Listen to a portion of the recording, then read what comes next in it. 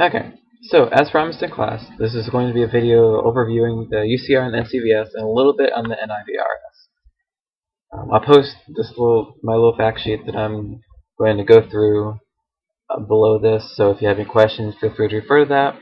Also, if you have any other questions, feel free to leave a comment, send me an email, message, whatever you need to do to get a hold of me to try to get that question cleared up for you. Okay? Cool. So, to start off with the UCR. Basically, UCR is sponsored by the FBI. It's published annually, has been since about 1930. It's been around for a long time. Then the data that they basically publish are data that they pull from police stations, so local police stations. Now, there's about 18,000 in the country. Now, with that said, this is voluntary. They don't have to actually submit this. So, surprisingly enough, most stations actually do report this. About 97% of the population is reported in the UCR, so it's probably pretty good. So that's not really a big problem.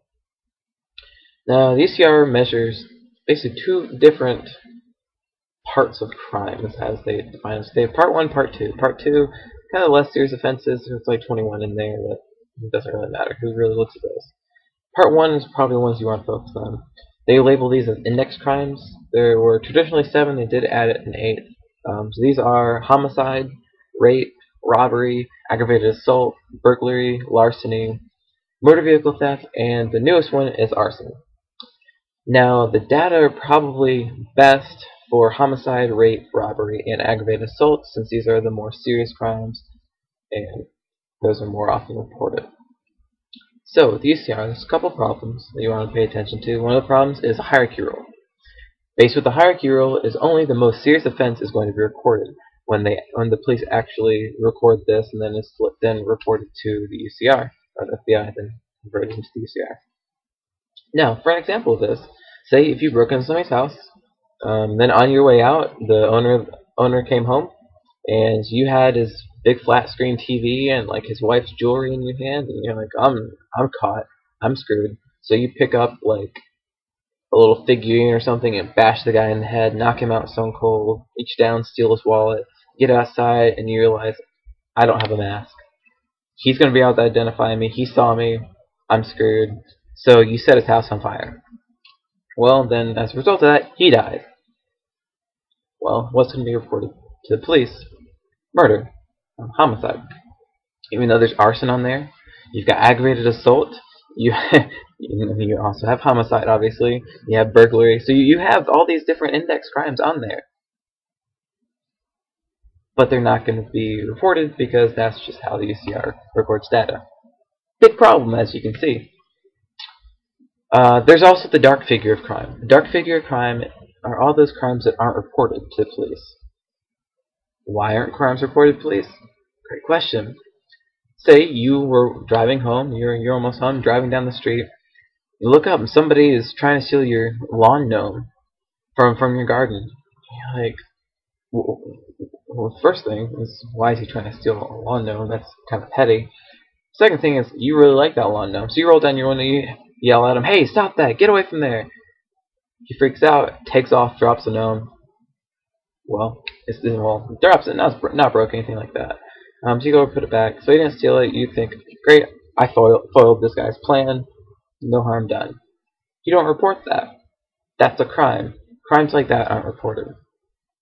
So you've got this dark figure.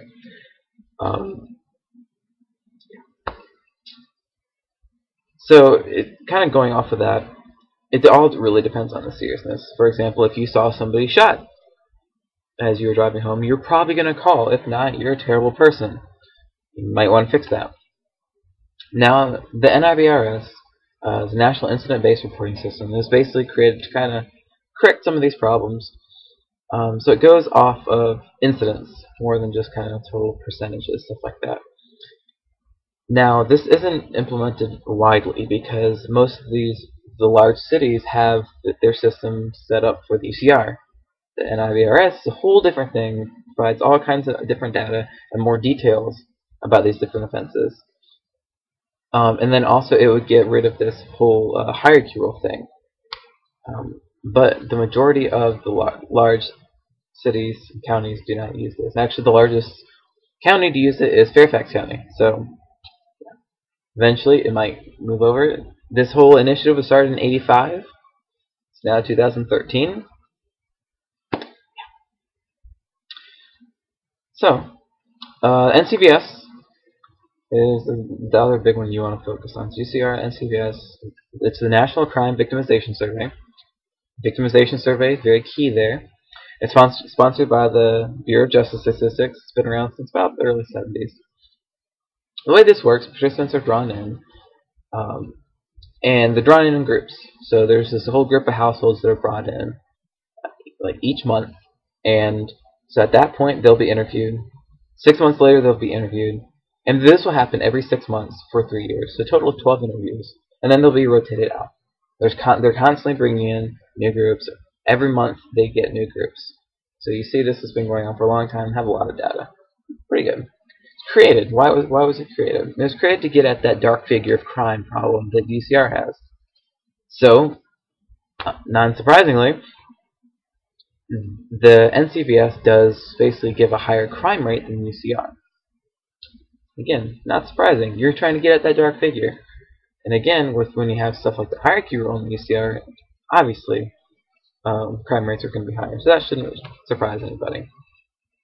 Now, because of the nature of these victimization surveys, there is this particular type of crime where if you're a victim, you cannot really report that, and that is homicide. So there's no homicide data in this, so that's a limitation.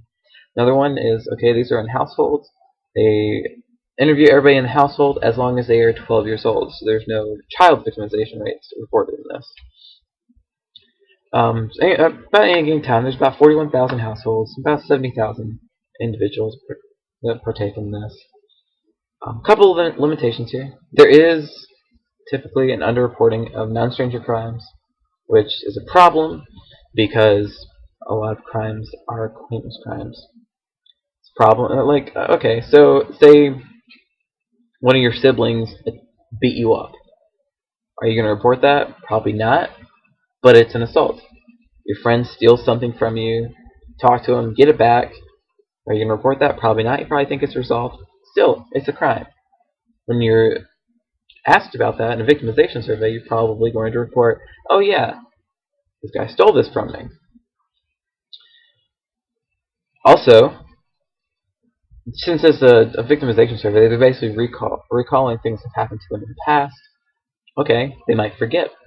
It happens. They might overreport things. They might underreport things. Things like that happen because of the nature of it. That's not a victimization. Hopefully this gives you a pretty good overview of everything. If you watched this, thought it was helpful, let me know. Also, if there's any other topics that you would like me to kind of delve into a little bit more, let me know that as well, and I'll be glad to do it.